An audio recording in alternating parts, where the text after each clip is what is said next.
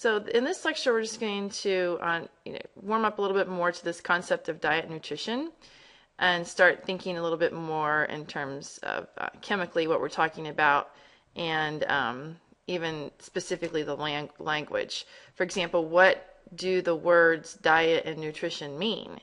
If you just go to Wikipedia, according to Wikipedia, nutrition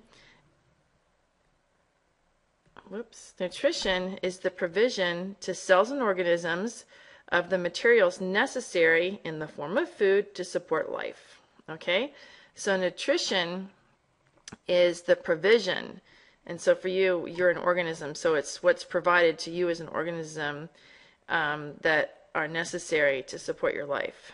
And as it turns out, many common health problems can be prevented or alleviated with a healthy diet. So the word diet then is related to nutrition. Diet is the sum of the food consumed by a person or other organism. Okay, so the diet is the sum of the food consumed by a person or other organisms. So the two words are related. Basically, nutrition depends on the diet. So what we get, as far as nutrition is provided by the diet. All right, so the provision then, that would come from the diet. All right, so those are the definitions of those words. So since diet is the, what's provided to us, the nutrition is the materials necessary to support life. All right, so there's problems then associated with a poor diet. Two words that are of note is this concept of malnutrition and undernourishment. Malnutrition is when you have a diet, so the sum total of the food, the diet, is lacking in the proper mix of nutrients, even though the energy content of the food eaten may be adequate. So what this means is a person might look normal. They don't look like, for example, they're starving. They might look normal, or they could even look overweight or be overweight, be of normal weight or be overweight, but that person may still be considered to be malnourished because the diet is not providing all the necessary nutrients to keep the organism healthy. Okay, so it can lead to all kinds of health issues. All right, so that's this term of malnutrition. It's improper nutrition. Undernourishment, on the other hand, is the condition in which a person's daily calorie intake is insufficient to meet metabolic needs. And what that means is undernourishment is there's not enough nutrients or energy. Okay, not enough nutrients. Okay, like raw materials, basically.